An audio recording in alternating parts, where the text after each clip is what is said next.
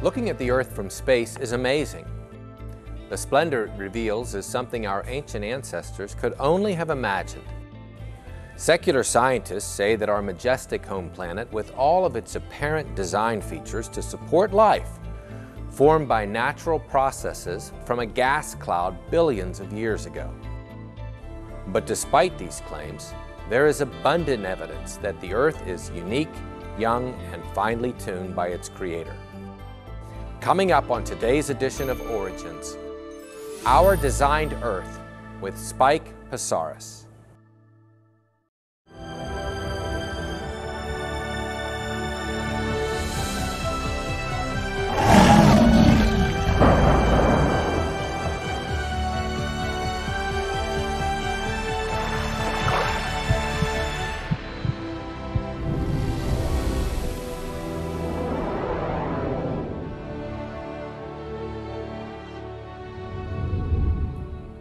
Hello, welcome to Origins. I'm Ray Heiple. We have an interesting show for you today. Our guest, Spike Psarris, has a degree in electrical engineering and has done graduate work in physics. He was formerly an engineer in the United States military space program. He is an author and popular speaker on astronomy and related topics. Spike founded Creation Astronomy and has produced many fascinating videos defending a young Earth view as related in the Bible. Welcome to the program, Spike. Thanks for having me, Ray. So we're going to be talking about our designed Earth. Emphasis on designed, yes. So where are you going to take us to begin? Well, we're going to look at what Scripture says about our home planet and compare that to what secular scientists say about where it came from and see which of those two views matches the evidence better. Because Scripture says that in the beginning, God created the heavens and the earth. Familiar verse to most of us, I would assume. But of course, the secular view doesn't accept that. The secular view says it all formed by itself by natural processes over long periods of time. Well, if the secular view were correct, what would that then imply about what we should see in the Earth and our overall environment? Well, applying these thoughts to the Earth, we can ask the question by looking at various features of it.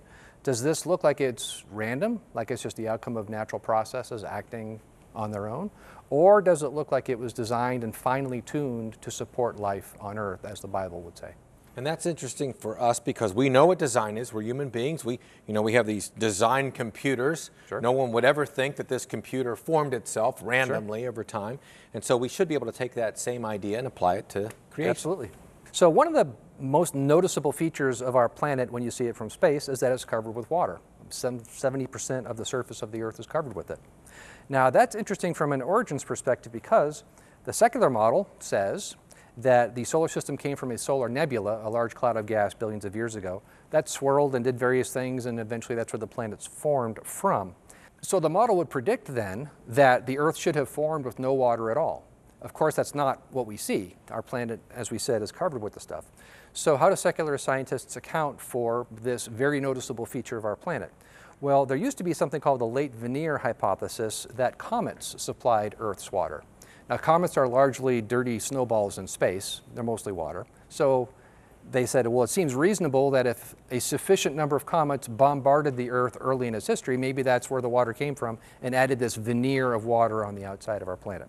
The problem with that is as we investigated comets more and actually visited several with spacecraft and brought back samples, which I think is a pretty cool thing to be able to do, we've been able to do chemical analysis on these objects, and it turns out their water is chemically different than the water in Earth's oceans, which means that they couldn't have been the supply source for Earth's ocean water. So the question then, well, where did the water come from if not from comets? Well, the preferred explanation today is a variation of the late Veneer hypothesis that asteroids are the source of Earth's water instead of comets. The problem is, of course, an asteroid typically doesn't contain much water. They're big rocks in space. And even the ones that do contain water, it turns out, also have some chemical differences with Earth's water. There's also a more dynamic problem here in that if you're going to propose that the early Earth was bombarded with large amounts of asteroids, that's a very destructive process, as you can imagine. Even if the Earth had some water accumulated on it, subsequent asteroid collisions would then vaporize a lot of that water. When you have an asteroid coming in from space and it can impact with the equivalence of several million nuclear weapons all at once, is that going to preserve water, or is that going to vaporize and remove whatever water was there when it hit. We have a planet that's covered with water to the point of the ocean basins being miles deep in some places. I mean, there's entire ecosystems that survive in the oceans. This is a very dynamic and very life-supportive environment. Yet the secular model would imply that none of this should be here. Other things about the Earth we could talk about. Our planet has a protective magnetosphere, a magnetic field surrounding it. And this protects us from radiation from space, from the sun and from other sources. And we see the effects of this in the auroras, for example, but it has practical implications as well. A, it protects life, as we just said. B, it's helpful to humanity in that we've been able to use this for navigation. And not only humans, by the way, even some animals use the Earth's magnetic field to navigate. I mean, there are birds that can migrate across the ocean with no visible landmarks for long periods of time. Apparently, they're using the magnetic field to navigate, which I think is pretty interesting.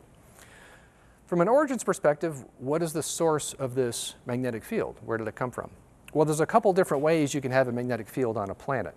Now, one is primordial magnetism, which is left over from its formation. But a secular scientist believes the Earth is billions of years old, and primordial magnetism will decay over time and go away. So if you believe in the billions of years, you can't accept primordial magnetism. Your only other option, therefore, is what's called a dynamo, which is an old word that means electrical generator.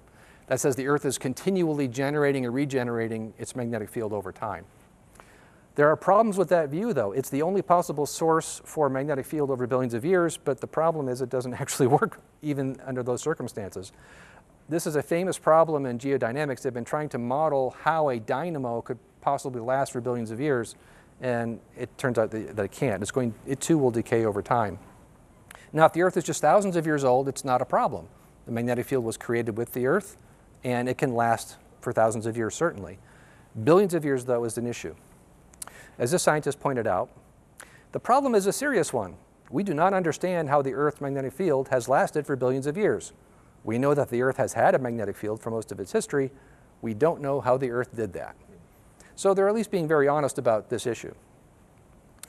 Not only is this an issue of the fact that it still exists, by the way, there's also the fact that apparently within Earth's history there have been polarity reversals within the magnetic field, where the north and south magnetic poles have swapped.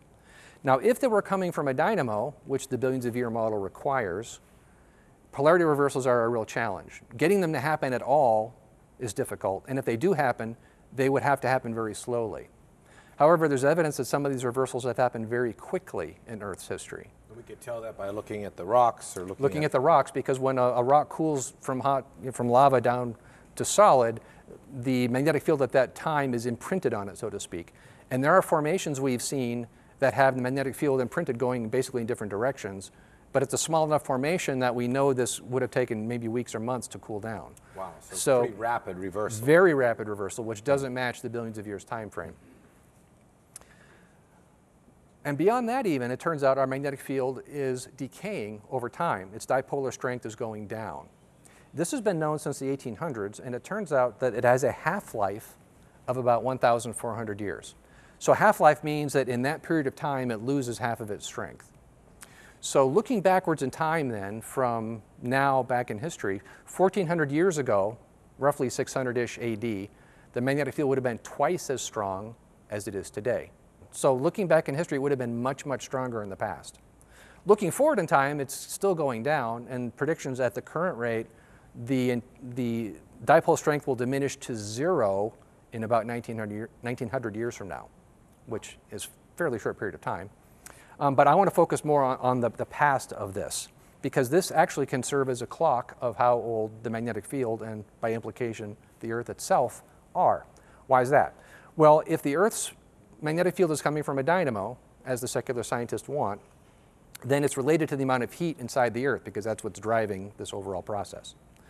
Looking backward in history, the magnetic field would be stronger and the heat would be more intense. Is there a limit to how far back you can go, even doing this mental exercise? And the answer is yes.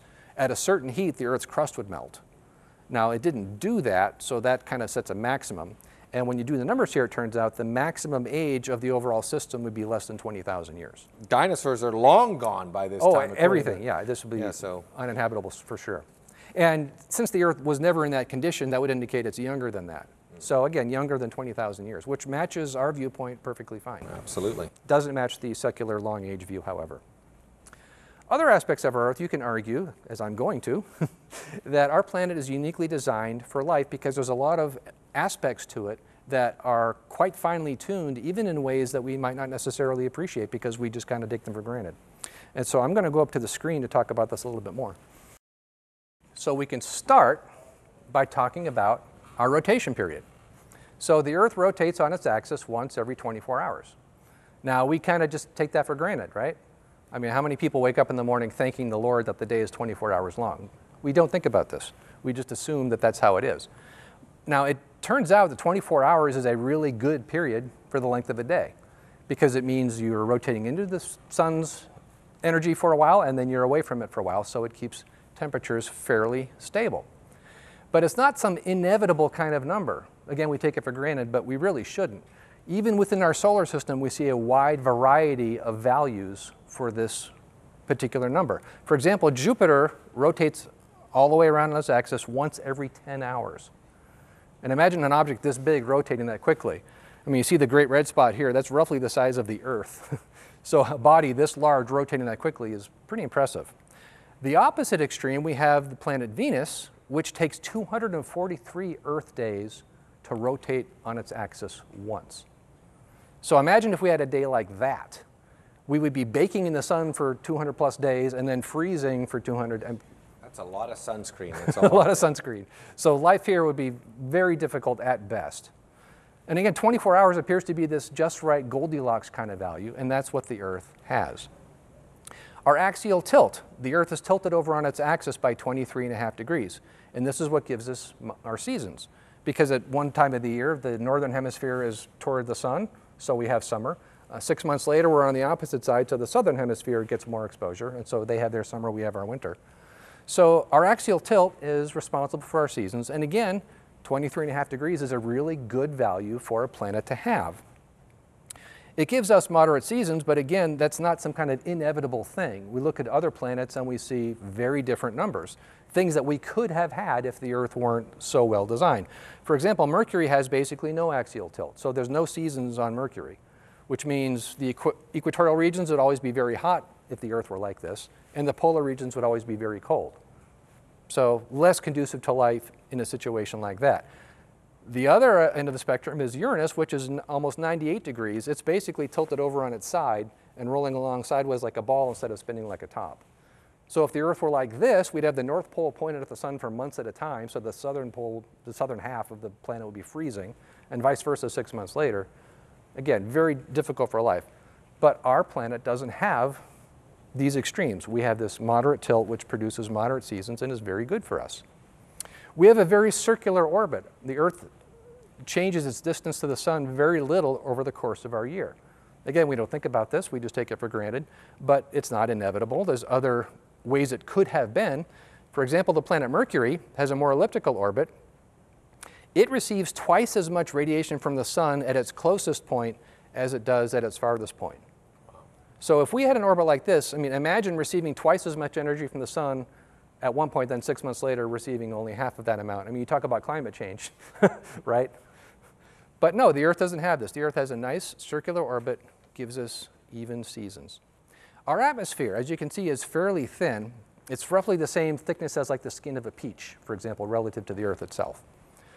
Now, this turns out to be another Goldilocks kind of value. It's just right. If it were thinner, then we would be exposed to more radiation from space because the atmosphere helps us for that. And of course, we need oxygen to breathe. There'd be less of that available, less partial pressure and so on. But if it were thicker, that would present problems of a different kind. So again, looking elsewhere in the solar system, we see Venus, which has a thicker atmosphere and a different composition than Earth. It has a runaway greenhouse effect. So if the Earth's atmosphere were more like Venus's, we might see some of the extreme conditions that Venus has. For example, the atmospheric pressure on Venus is over 90 times that of Earth. Its surface temperature, because it traps the sun's heat in this greenhouse effect, is almost 900 degrees Fahrenheit. So don't go vacationing on Venus. If you could survive the crushing pressure, you'd die from the heat anyway. And wouldn't even live long enough to die from the sulfuric acid that's in the air. So very unpleasant place. But this is our sister planet, very similar to Earth in its size, mass, position in the solar system, and so on, yet very different in the resulting environment. Because our atmosphere is not like Venus's, it's designed to support life. And then on the opposite end of the atmospheric extreme, we see Mars, which with a very thinner atmosphere, so thin that it can't even retain liquid water, which of course we talked about on Earth being so important and so conducive to life. Mars is a desert planet primarily because of the atmosphere being thin. So again, we go about our daily business, we breathe the air, we don't think about how wonderfully finely tuned and well balanced our atmosphere is for us. The Earth also has a moon.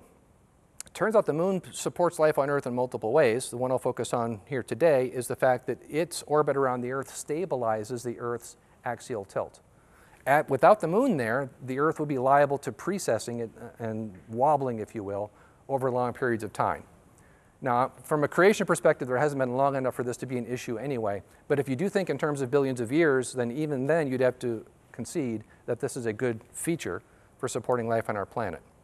There's also evidence that the system is finely tuned in a different way.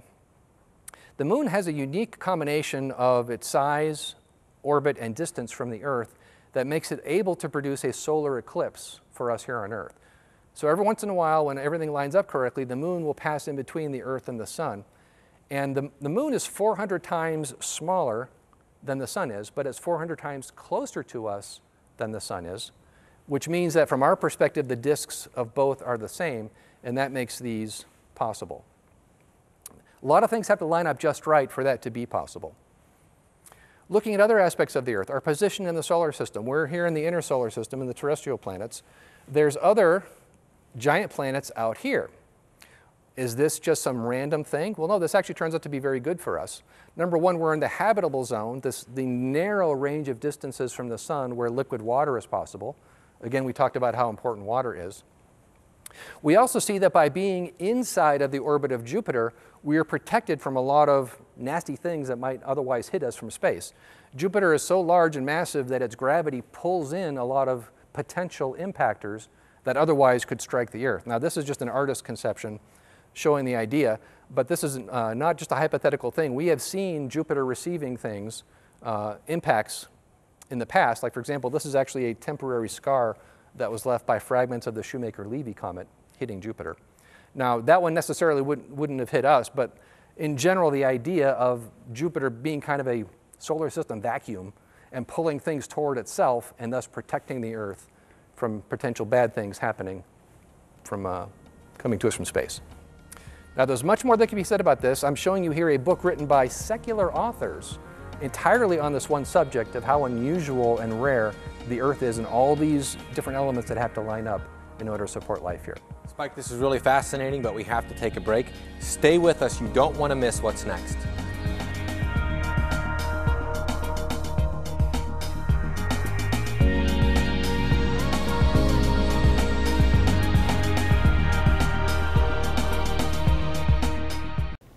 We hope you're enjoying Origins TV. It all started at Cornerstone Television in Pittsburgh, Pennsylvania.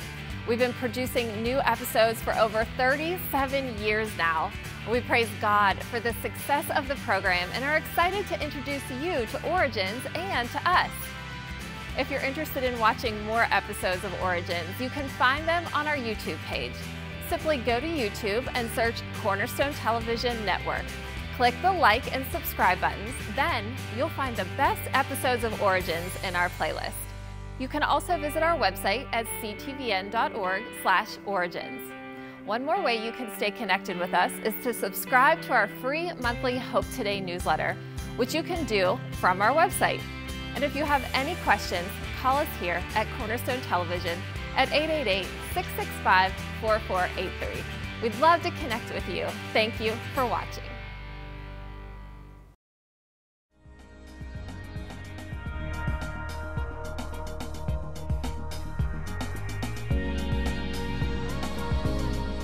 Welcome back to Origins.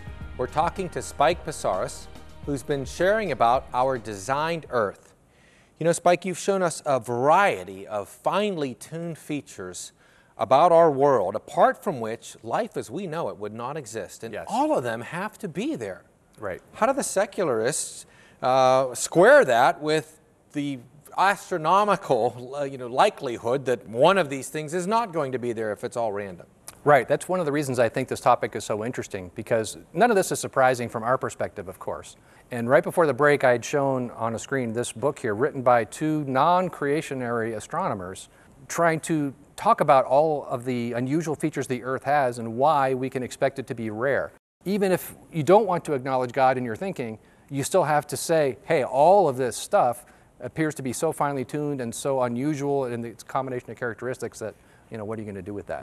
And incidentally, some of these issues have gotten worse lately as we're discovering planets in other solar systems. Initially, it was thought that if you get a solar system from the cloud of gas, that's just the result of natural processes, and you're going to wind up with ours, where there's rocky planets close and then there's giants out farther out.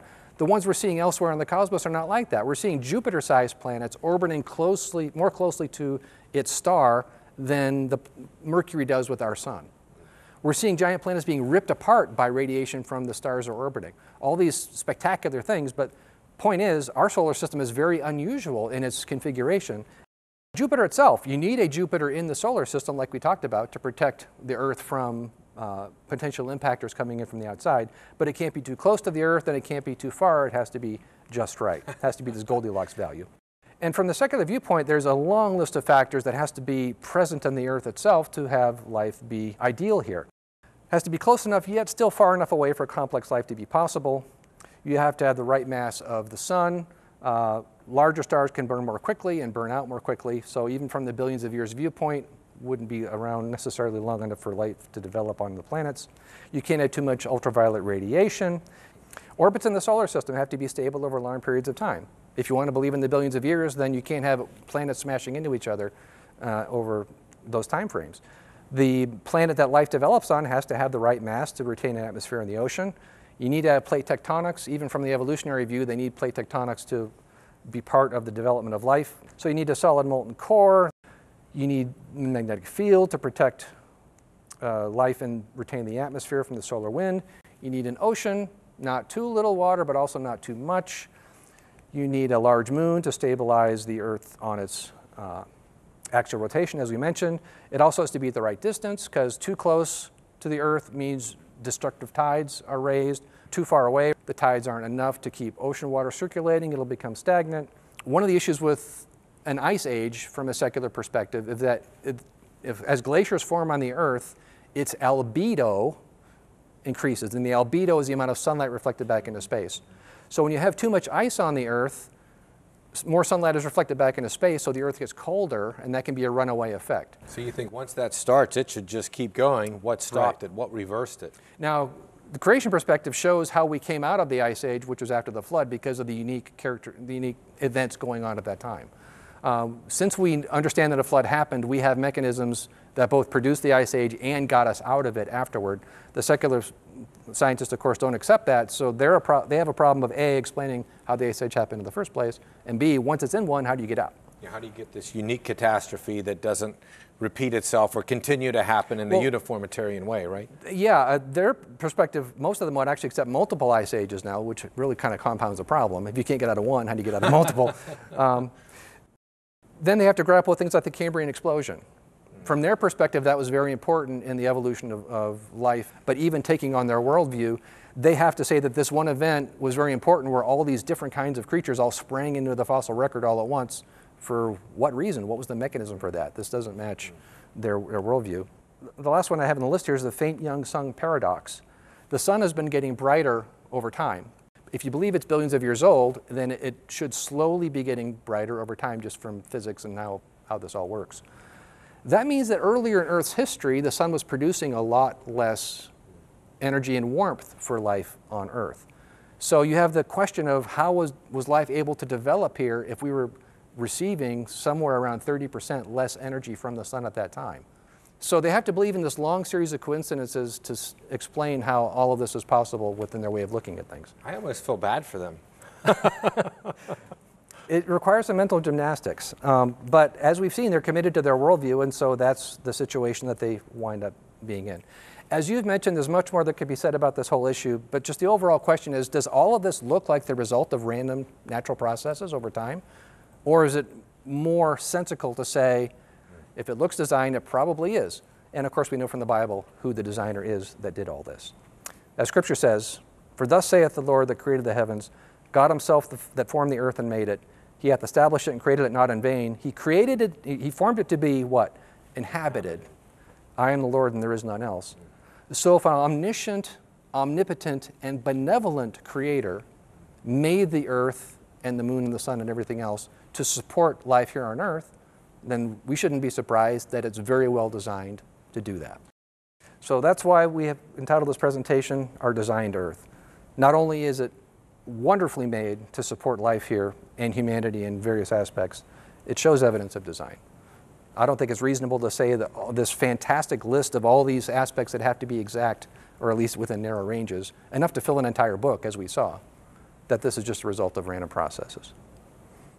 It makes more sense to me to say that our Earth is designed. And how gracious of him to let us, as you said earlier, discover it. Yes. That we can see it with our knowledge and see these other examples of, wow, this doesn't happen. Thank you for joining us, Spike. Thank you for having me. And thank you for joining us. On today's program, we looked at the many finely tuned features of our planet that uniquely allow for life as we know it to exist. In many cases, if even one of these things were slightly different, the Earth would not be able to support life. Random chance processes cannot produce order and design, but our God can. It just goes to show you once again that we know what the Bible says is true, and the proof is all around you. If you enjoy Origins, we sure could use your help to keep this creation television program on the air. Your support, both prayerfully and financially, make a big impact. So let's work together to reveal how awesome our Creator truly is, and we'll see you next time right here on Origins. Thank you for watching this edition of Origins. For a DVD of this series, you can order online or send a $12 donation to cover shipping and handling and write to Origins Program Number 2405, Cornerstone Network, Wall, Pennsylvania, 15148.